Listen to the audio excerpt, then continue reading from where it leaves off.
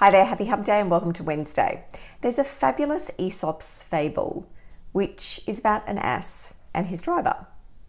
And the story goes along the lines that the ass is being driven down the mountain by the driver, and then he takes it into his silly little head to go over and go his own way. He's only saved by misfortune because the driver, who in this context is considered wiser, holds him back.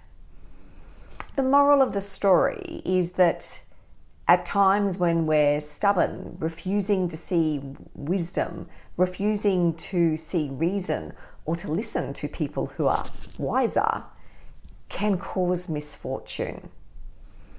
There's many sides to this story though, because to me, there's some unanswered questions. Perhaps the ass could see things that the so-called wiser person couldn't.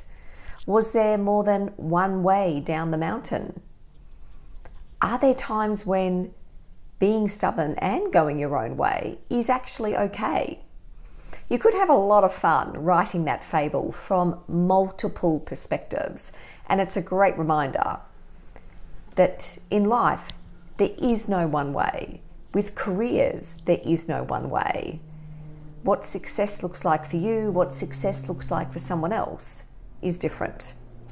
But what's common is success often requires you to take a path that is different to what the people around you are expecting you to do. The author of Courage is Calling, Ryan Holiday, who also writes about stoicism and philosophy, talks about we like to think that we can have an extraordinary life by making ordinary decisions, but it's not true. It's actually all the ordinary decisions, the safe ones, recommended by every expert, criticized by no one, that makes us incredibly vulnerable in times of chaos and crisis. If you think about it, we make thousands of decisions through the course of our life. We can often make hundreds of decisions each day.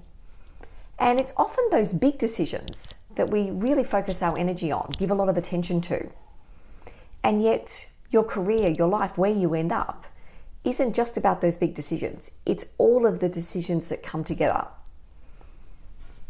We're now at the end of this week, at the end of the financial year. So it's a great time to challenge yourself, to look at the decisions that you've made up until this point, and to really challenge yourself. So here's some questions to consider.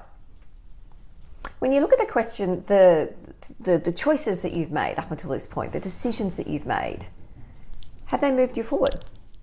What are the decisions that perhaps have moved you backwards? Are you satisfied with where you are right now? Have you been playing safe? Or have you been taking some calculated risks? When you took those calculated risks, did they pay off? What did you learn about yourself through that process? And are you doing what's expected of you rather than what you want to do? You know, I often talk about the difference between what you could do and what you should do. The should is laden with expectation. The could is laden with opportunity. So as you do that reflection, you're likely to find that there might be some things that you want to do differently for the remainder of this calendar year. So I'm going to give you 5 things to think about. Firstly, know how to say no.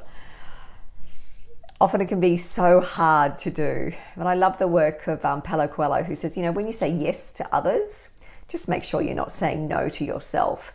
Now, this doesn't mean that you don't give any consideration to why you're saying no or to how the other people are going to respond, but you really want to weigh it up because you want to give no with a consideration and with compassion to other people, but also make sure you're sticking up for yourself in the process.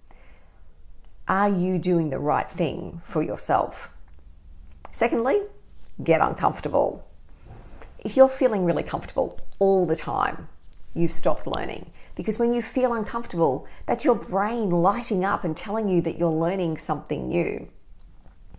So, find times to deliberately get uncomfortable. Sit with the discomfort. Work out what you're learning about yourself, what you're learning about others, what you're learning about the environment in which you're in. Thirdly, Take risks. You know, we often spend hours proving why things don't work or why they won't work. So my question to you is, what would it look like if you flipped that question, looked at it from a different perspective and said to yourself, how can we make this possible? Now, asking that question doesn't mean that you throw everything out, because things are going to constantly change, but they're going to stay the same in some areas too. And there's lots of predictions about how things are going to change and be totally different. And actually, we're still doing a lot of the things the same. I think one of the great examples of that is the paper book. You know, years ago, it was heralded that the paper book was gone. With Kindles, with iReaders, why would we use a paper book? And yet the paper book hasn't disappeared. And there's a great article in The Guardian last year which talks about this. And in that article, the writer Tom Waits is quoted, and he talks about how if I want to walk out in the desert and heat up a tin of beans on a fire, I still can. And yet in movies such as Gattaca, that space age stuff is always all there is. But in the world, there's never just one way of living. So what's your specific, your purpose-centered way of living that works for you, works for the people that you love? Fourthly, get proactive. And I've talked about this before. There is research that shows correlations between proactive personality, so people who get out there and do things, have initiative, and career success. So a proactive personality is someone who seeks to change their environment, not be constrained by the forces that are around them. They seek out things that are new and that are different. Now, in this research, career success is things like salaries and bonuses and promotions, career satisfaction, job satisfaction. But it also can be considered, and defined by what you see as successful. So being proactive is you taking control of your career, ensuring that you remain firmly in that driver's seat. You're deciding the direction. You're deciding whether you're going to take some detours. You're deciding whether you're going to go fast or go slow. It's your choice. Roles come, roles go. But what you want to do is be in that driver's seat so you know the direction in which you're heading. And lastly, reward yourself. And this isn't just about a monetary reward, because it's so easy to do one thing, tick it off and go, yeah, done. And you just quickly move on. Take some time, slow yourself down, pause, notice what's around you. Notice, take time to celebrate. And also to thank the people that have helped you get to where you are. So enjoy the last week of this financial year. Take care, and I'll see you next week.